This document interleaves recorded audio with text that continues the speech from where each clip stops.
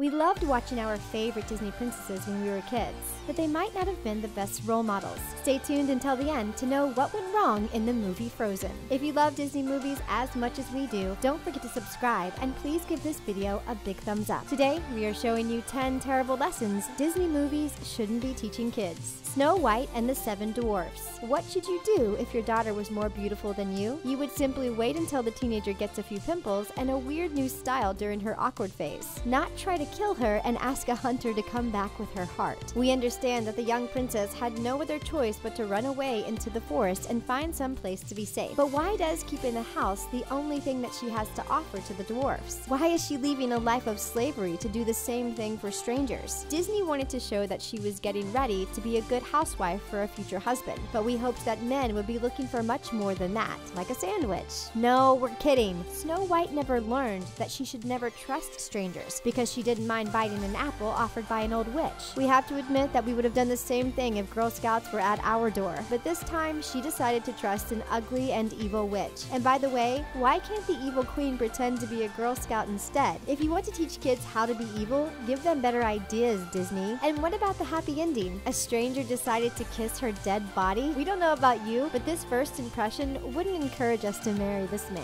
Cinderella. This rags to riches story is probably the most popular fairy tale, and also the weirdest one. Cinderella was treated like a servant by her evil stepmother and her stepsisters. It would be too easy to say that she should have asked for help. It's very hard to leave everything behind when you have been told for years that you deserved it. But when you think about it, her happily ever after isn't really happy either. Cinderella didn't help herself or ask for help. She just waited for a fairy godmother to magically appear and save her. If you're waiting for that, you'll be waiting for a long time, kid. Then, she went to a ball where she met a prince who was looking for a woman to marry. If you ever go to a party where a rich player is just looking for a new girlfriend, you should never think that he is husband material. Then, he spent all the evening dancing with her without even asking what her name was. The only thing that mattered to him was that she was pretty. And grown-ups would understand that dancing was a symbol for getting luckier than this. Anyway, Cinderella had to leave at midnight, leaving one shoe behind. When looking for her, the prince couldn't even remember what she looked like. He simply asked every girl in the kingdom to try on the shoe to see if it fits. You deserve better than this, girl. Sleeping Beauty. We were tired of Disney princesses who only knew how to be pretty and clean the house. This is why Disney made sure that we would get a Disney princess who only knows how to be pretty. The first things the fairies thought about were the gift of beauty and the gift of the song. They just didn't have time to give her the gift of the good housewife before Maleficent ruined the party. The young princess was singing alone in the woods when she first met her prince. We don't know about you, but we wouldn't be enchanted to meet a stranger who randomly starts singing and dancing with us. Or at least we wouldn't start crying when the fairies would tell us that we can't be with him. Or maybe that's because that's when the fairies finally told her that she was stuck in an arranged marriage. Her name was actually Aurora, and her parents had been waiting for her during all this time. She didn't know about that for 16 years, and her parents suddenly wanted her to get married and make babies. She was just tired of this, and it wasn't that bad to sleep for a couple of months until she was ready to face this. But she never thought that she would be ready to face a stranger randomly kissing her while she was sleeping. Disney should teach kids that if she can't say no, she can't say yes. The Little Mermaid. Ariel never liked to follow the rules.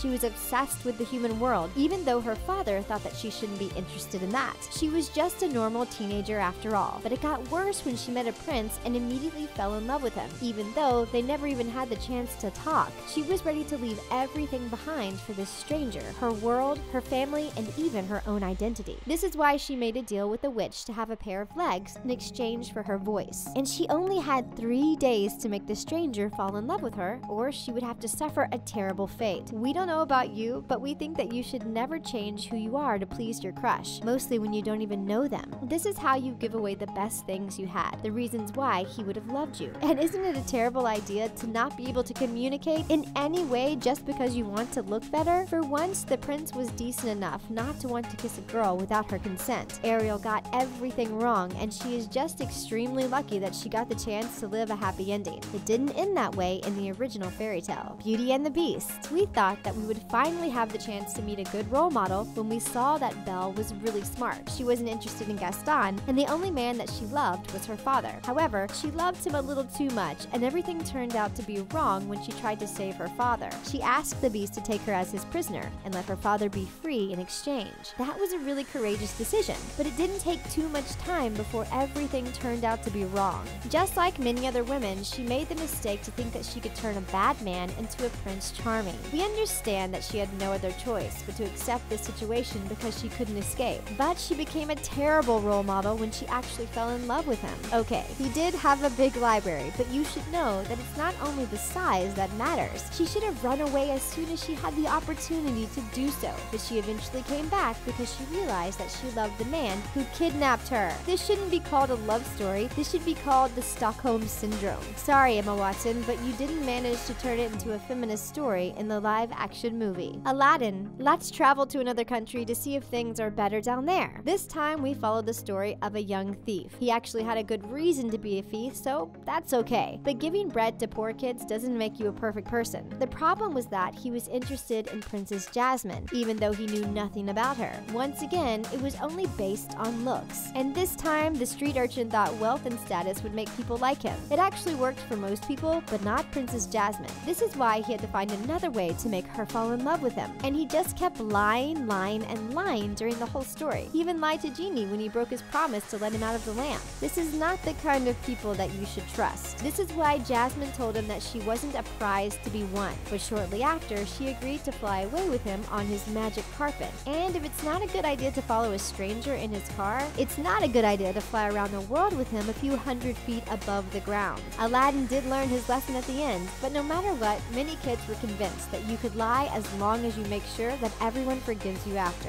The Princess and the Frog. With a more recent story, we hope that Disney would make the opportunity to make something better. We finally met a young woman who had ambitions and worked hard to start her own restaurant. But surprisingly, many people loved Charlotte even more, so we guess that kids are not interested in better role models. Anyway, Tiana wanted to start her own restaurant, and she was ready to do anything for this, including kissing a frog. What is she going to do next when a man asks her for a special service in exchange for money? Don't encourage young girls to do one of the oldest jobs in the world. However, we learned at the end of the movie that marrying for money is totally fine if you're a guy. We won't thank Disney for teaching us that. Many people also criticize that Disney wasn't really ready for their first black princess because she was actually green for most of the movie. Voodoo was also shown in a stereotypical way, which isn't good for people who practice this religion. In the end, Tiana was almost ready to give up everything just to be with Naveen. Why would Disney create such an ambitious character just to ruin everything at the end? Well, she did get the guy and the restaurant at the end, but we should stop telling girls that they will be lucky if they take the easy way. Brave. And here comes a Disney princess who is not interested in a prince. Unfortunately, that doesn't make the movie perfect. That's because her parents still thought that getting married was one of the most important things ever, and traditions couldn't be broken. They thought that that was the only way their daughter could be happy, until she decided to compete for her own hand. Pretending to be someone you're not won't make you happy either,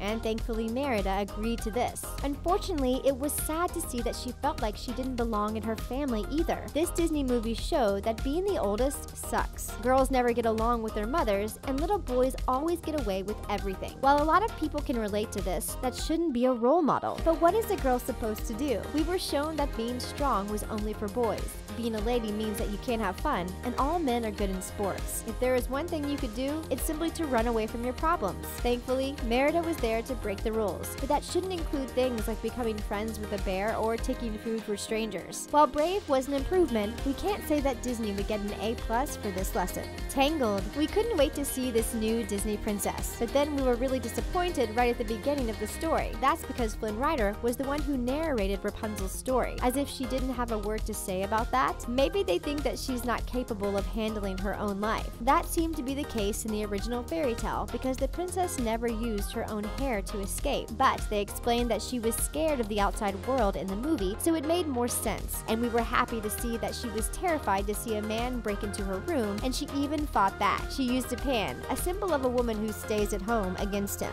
But come on, girl, don't leave with him right after. Why does she need a man to save her like all the other Disney princesses before her? At least if there was one good thing about this movie, it is that she had to save him too. However, the only way to save Rapunzel was to cut her hair. It was a tragic moment, and she seemed to lose her youth and her femininity when her hair turned short and brown. But she is much more than her hair. We also don't like that a princess can only live happily ever after if she gets married. This isn't only about boys. Frozen. And here come the Disney princesses, or the princess and the queen, who were finally better role models. But once again, we can't say that they are perfect. One of the biggest mistakes that Elsa ever did was to simply run away from her problems. That's a normal reaction for a young kid. But even when she was a queen, she just left her kingdom to lock herself in her ice castle and leave everyone suffering in an eternal winter. It is not until the end of the movie that she finally faces this problem. And how come she can't talk to her sister about this, even when they are grown-ups? Let's talk about Anna too. Once again, a Disney princess fell in love with a stranger and immediately wanted to marry him. This was when Elsa said one of the best things ever: you can't marry a man you just met. Every other character on this list will have to learn something from this, but we have to admit that she fell in love with Kristoff a little too fast too. But that's still better than what we've seen previously. And by the way, we don't even know how she didn't die from hypothermia. Disney animators clearly don't know anything about winter. Which terrible lesson did you learn from Disney movies? Don't be shy to answer in the comment section down below. We love to hear what you think. And that's it for 10 terrible lessons Disney movies shouldn't be teaching kids. If you liked this video, don't forget to subscribe and please give us a big thumbs up. Thanks for watching and see you next time.